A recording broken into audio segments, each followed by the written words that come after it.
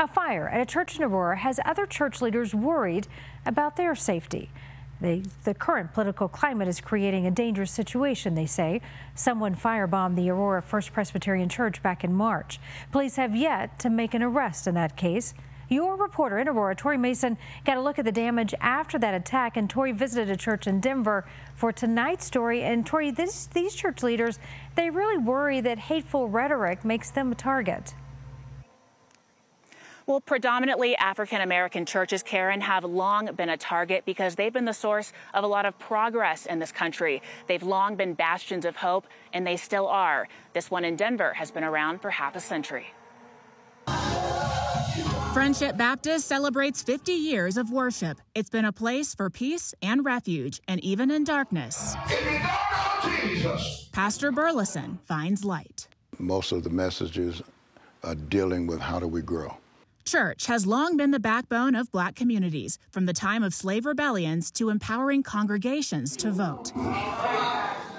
The spirit of endurance lives on today. What gives the Black church its soul? The difference between how we worship is based on the experiences, I think, that we've gone through. Work songs from the field evolved into lively hymns, and your Sunday best comes from a past where Sunday was the only time to dress. We're in the sanctuary.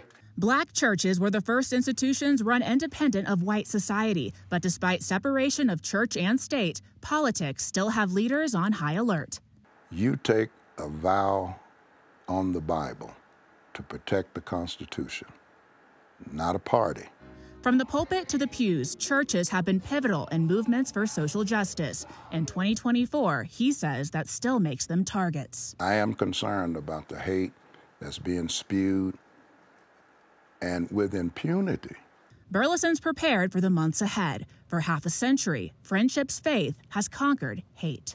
I think through the pain and the suffering, the adversities and the vicissitudes of life, things that come your way, it makes you better, not bitter. Now, despite Colorado's African-American population being around 4%, there are still quite a few historically Black churches in this state. Friendship prides itself on being a safe place to worship for all backgrounds. We're live in Denver. Tori Mason covering Colorado First. I love that. Thank you for taking us inside, Tori. Appreciate it.